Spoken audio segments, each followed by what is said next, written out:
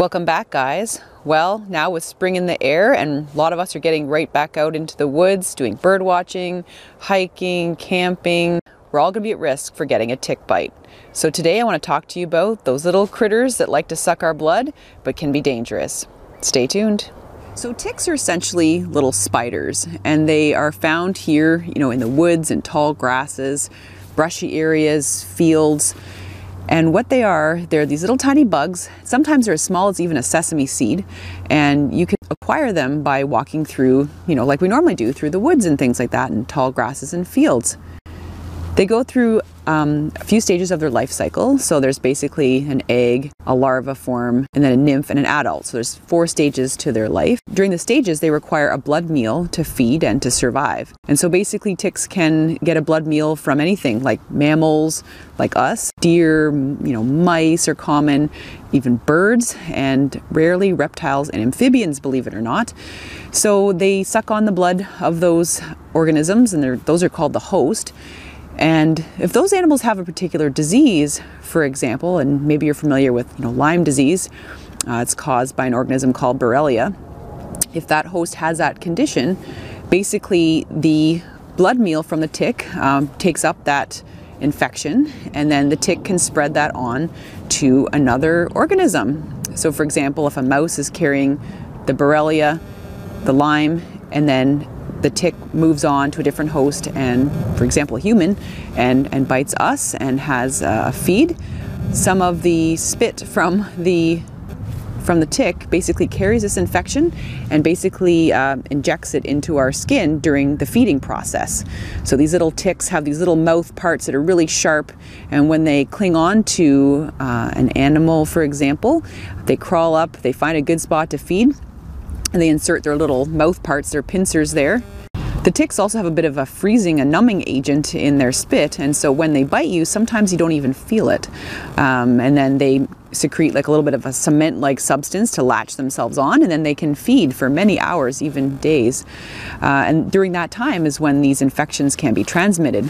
Now, Lyme disease is the most famous kind of infection, and that one is pretty nasty.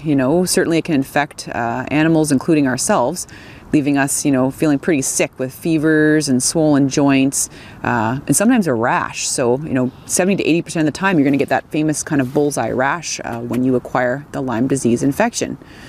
Now, there's lots of other infections as well that ticks can transmit, and different ones transmit different infections depending on where you are located. The life stage of the tick is important in determining if it can actually transmit the disease.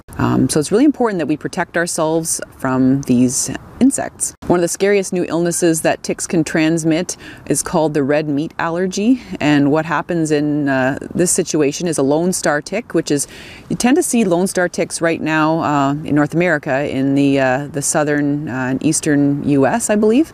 And they're kind of marching upward with global warming. And what happens with people bitten by lone star ticks is that they can develop a red meat allergy. So basically after the tick bite, a few hours later, you're having your supper, your steak, sometimes even pork as well. Certainly they can be affected when you have pork. Hours later, after you have your meal, suddenly you're breaking out in a rash. You could even die of a severe allergic reaction called anaphylaxis. That's really scary, and it's called an alpha-gal allergy, and I think it's a lifetime problem. Like, it's not something that goes away. So I think there's a lot of new research going on with that. So just another reason why we should protect ourselves. So you might wonder why I'm doing this video now. I mean, there's tons of snow on the ground in our area, at least. But ticks, they're active above 4 degrees Celsius. So you might think you're out of the woods literally from getting a tick bite, but certainly 4 degrees Celsius, if there's exposed grass, shrubbery, they're going to be out. And what they do is they like to hang out, on the grass and the shrubs with, they hang on by their 3rd and their 4th pair of legs, and they kind of wave their arms in the air, and they can sense your body heat and moisture and things like that. And so when you brush up against them, boom, they latch on. They're going to crawl up your leg and give you a bite. So you want to protect yourself now, and honestly, any time of year where it's above 4 Celsius, you've got exposed grass and there's shrubbery around, you're at risk. Certainly in the spring, the nymphs are really active, and the fall, the adults are active, but now year round, if you're in an area where it's above 4 Celsius, you're going to be at risk. So what do we do to protect ourselves against ticks? Well, some will say avoid outdoor areas altogether, stick on groomed trails, have a really manicured lawn, and certainly those are ways to avoid tick bites for sure. Or go to areas really far north where, there really are no ticks most of the year. However, that's not really practical for a lot of us. So what we need to do is consider, what we wear, the time of year, obviously when ticks are really, really active. Spring and fall is when we see huge peaks in activity. But remember, year-round we can see them. So what I like to do is wear protective clothing. So long sleeve shirts, long pants. You can tuck your socks into the bottoms of your pants. And if you're going into some particularly shrubby area, you can kind of put a hood on so that if you're brushing against something, that the ticks aren't going to go down the back of your neck. Certainly I got my first tick down by the Lake Ontario area.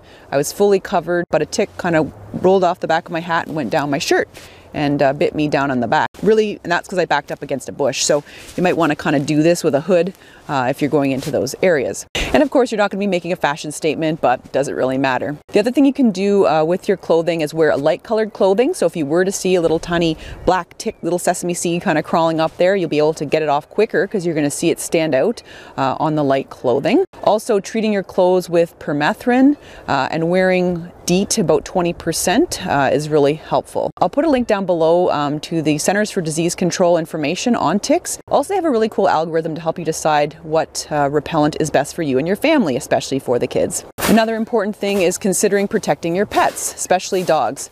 When they go out in the bush with us, they can certainly pick up ticks and bring them into the house on their fur. And dogs aren't immune to these tick-borne diseases at all, so they need protection as well. There's lots of good tick repellents out there now, and making sure to brush them when they come in from outside, because that's the quickest way to find ticks as well. And remember too to check yourselves when you come in from the outdoors.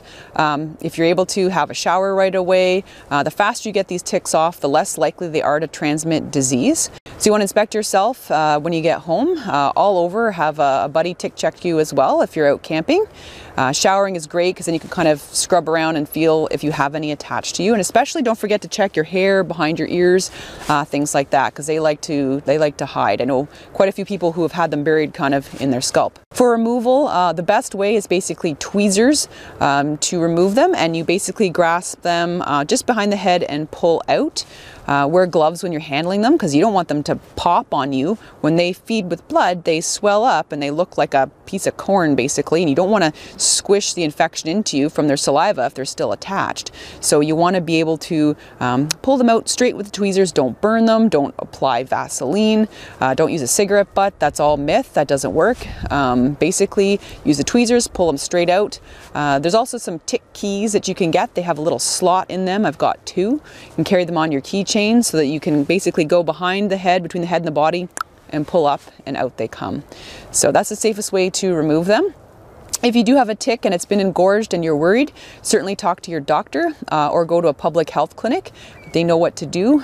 Sometimes you have to get put on antibiotics just because the risk is so high. In our area, we have about 30% of the deer ticks in this area. That's a really common tick around here, and it does transmit Lyme disease, and 30% of the ticks they've tested in the last couple of years have come back positive for Lyme. So ticks are here, they're here to stay, but we can also be really careful when we're out in the bush all year round to protect ourselves and our pets from tick-borne disease. Really, who wants a bug attached to you and biting anyway? Pretty soon we'll be headed into black fly season and mosquito season. Thankfully, I've got a little break from that. Thanks guys for tuning in today. I hope you learned something new about ticks. Stay safe. Have a great week.